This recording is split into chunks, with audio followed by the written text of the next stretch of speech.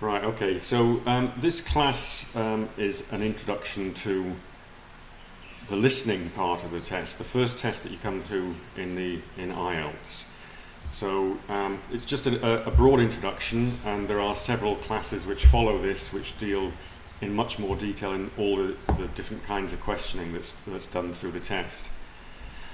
So IELTS listening is designed to assess your ability to understand spoken English, and it's the same test for all the candidates. There's a pre-recorded audio which lasts about 30 minutes, and there are 40 questions that you have to answer. So those 40 questions are roughly divided equally into 4 sections.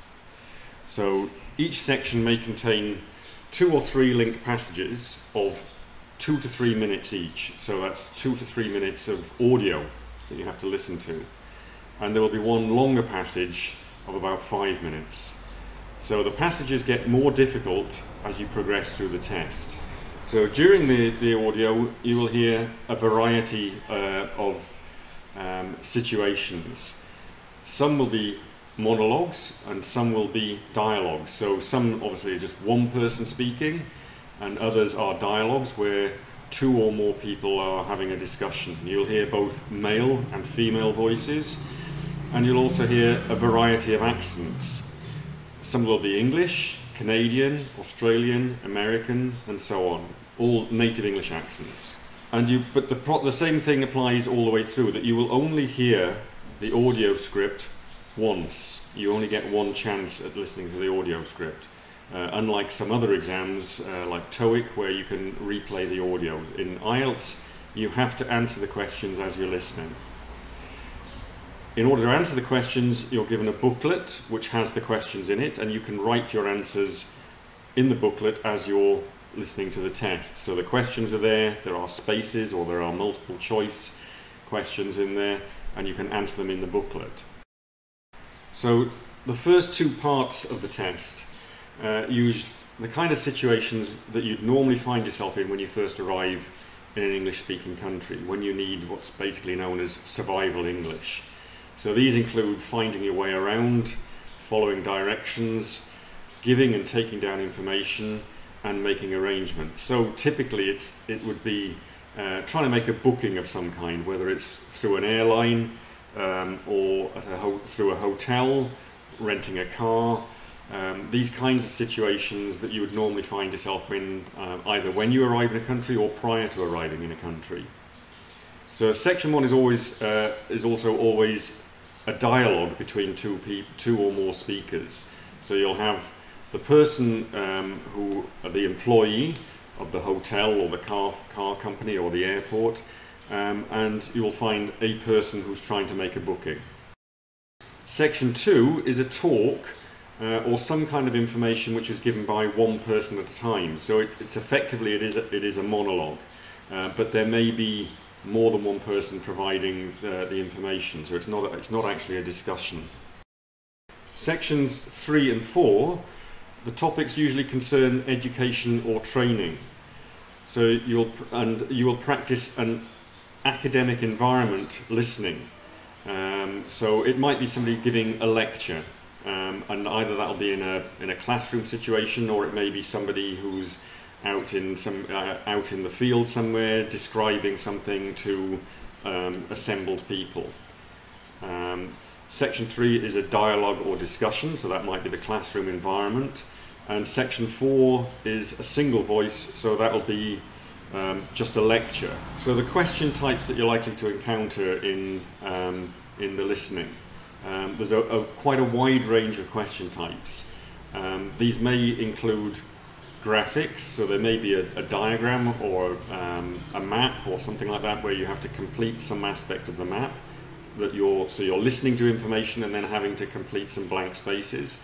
And you may have multiple choice questions. It's very likely that you're going to have multiple choice questions where you have to make a choice between 3 or 4, maybe 5 given answers.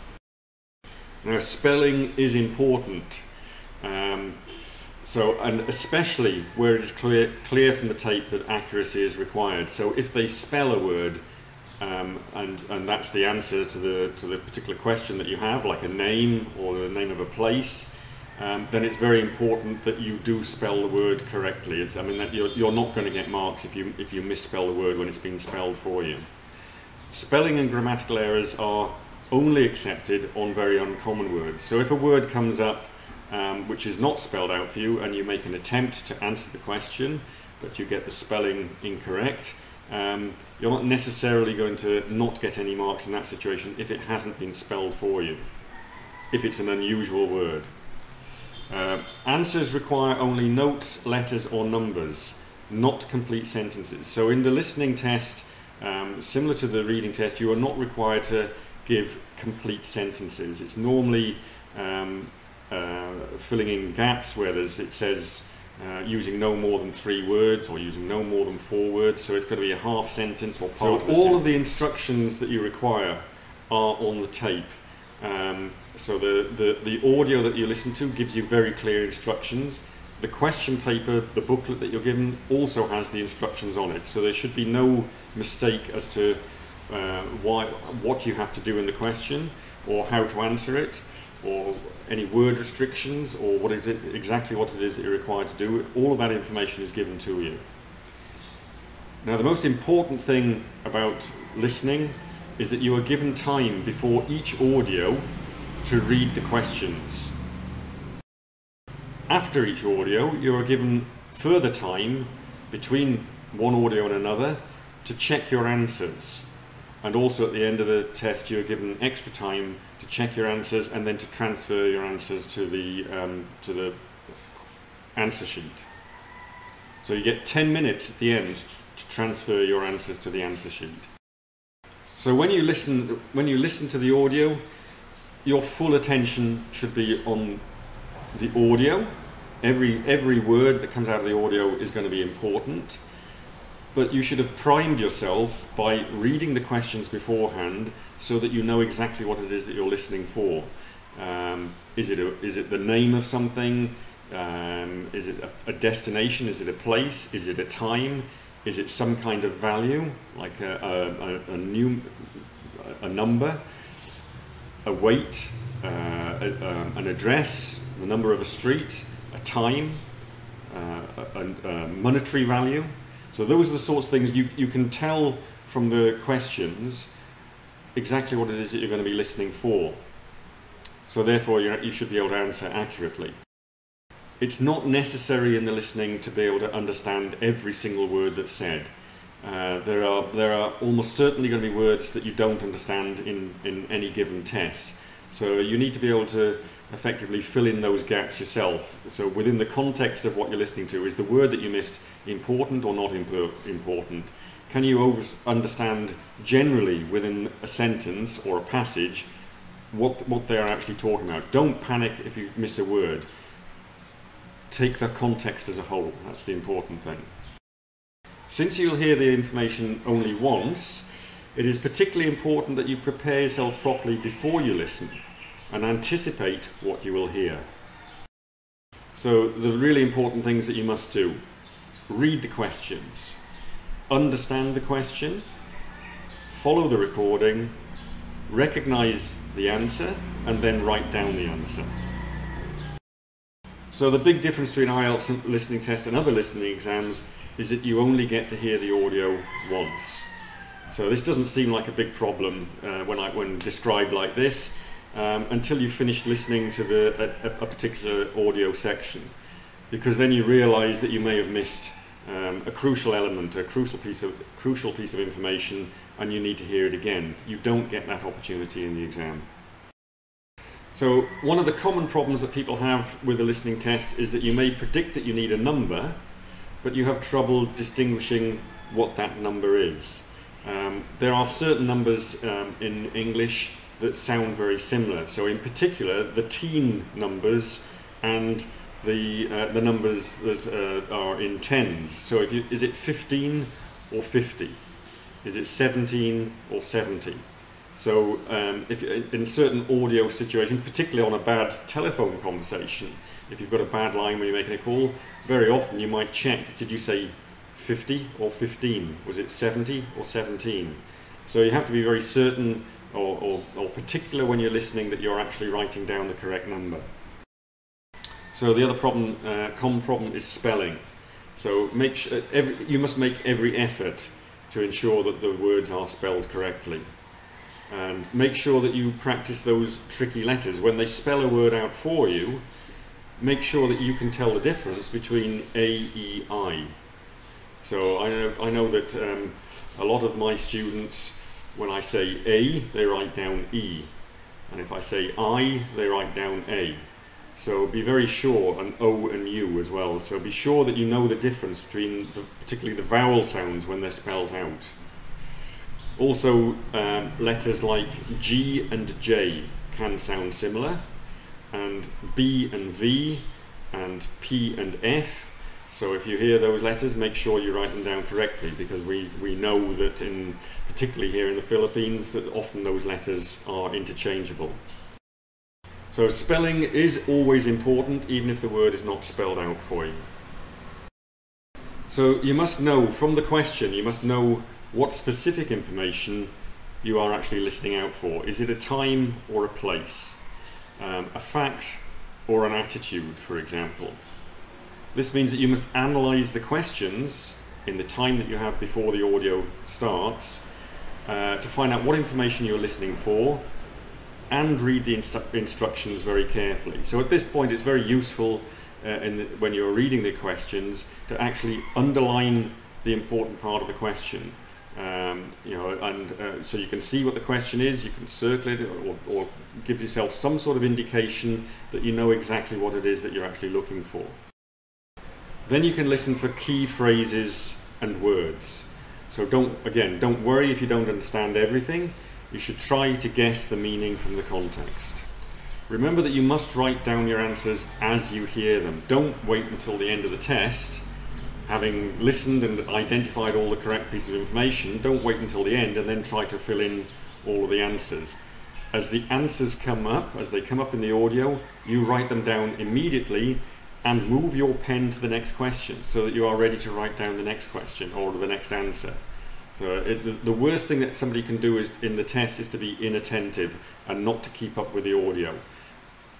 It's quite common, quite a common mistake, that you miss one answer, and while you're fretting or getting anxious about the one that you missed and trying to rack your brains over it, you then miss the next one, and then you miss the next one because you know that you've missed the first two, and these things can compound themselves. So it's a common mistake is for people getting over anxious during the exam and then missing maybe 4 or 5 questions in a row because they didn't keep up with the audio. If you miss an answer, move on. The chances are that you may be able to go back, and that bit of time that you have at the end of the test, you may be able to go back and guess the answer. But don't pause on an answer for far too long because you missed the answer. Keep moving with the audio. You have to keep moving with the audio. Everything is much easier if you have analysed the questions beforehand. It's absolutely crucial that you that you read and analyse the questions before the audio starts. And at the end of the test, you have each of the sections of the test, you have this time to check your answers. It's a fairly short amount of time, but it's very important. Don't waste that time. Use the time as it's suggested to check your answers. You may go back and check the spelling and find that you've made a spelling mistake. You may realise that, a number that you missed, it may pop into your head. So go back and check your answers. Do what's the time that's given to you. Use the time. Don't sit back and relax and think, okay, that audio's finished and I'm waiting for the next one. You have a minute or whatever it is to check your answers, so check your answers. Every single point that you gain is helping to move you towards the level that you require. And sitting back and not answering questions or not checking questions is throwing away marks. So just to summarise the things that we've talked about here. So make sure that you read the questions very carefully before the audio starts. It isn't necessary to understand every single word. Within the context, do you understand overall what's being said? Can you guess a particular word? But don't panic if you don't understand a certain word. If you don't know an answer, move on to the next question. Don't stress yourself or lose track of the audio. Because the audio, you hear it only once and it doesn't pause because you're panicking, so you've got to keep on. You may be able to answer that question later on, or you may be able to take a guess later on. If it's multiple choice and you missed an answer, you can go back and you can just take a random guess. You probably have a 25% chance or a 30% chance of being correct. If you're not sure about an answer, write down something. So don't lose marks because of empty spaces. So the exam must be done in pencil. So make sure that you have a pencil and an eraser with you so that you can make corrections. So spelling is important. Make sure that your handwriting is clear. So where it's not multiple choice, where you're actually writing no more than 3 words, make sure that your handwriting is clear. Where you're writing letters for the multiple choice on your answer sheet, make sure that the letters you write down are very, very clear. Don't lose marks because your B's look like your G's. Really make sure that the printing is very, very clear. There's no mistake that the examiner is going to make over, well, did they mean this letter or this letter on multiple choice. So the instructions tell you how many words you can write. In no more than 2 letters or 2 words, and in no more than 3 words. So you have to use that instruction and apply that instruction. So if it says no more than 3 words, you may be able to answer the question with 1 word, but you cannot try and answer the question with 4 words. Even if you've got the right information, you will not get the mark because you haven't followed the instruction. You've used 4 words rather than 3 words. So you can use less when it says no more than. You can use less, but you cannot use more than the stated number of words, whether it's 2 or 3. So you have time at the end of each section to check your answers. Use that time. As soon as you finish a question, move on to the next section and start reading the questions to prepare you for the next part of the test. You have 10 minutes at the end to copy your answers.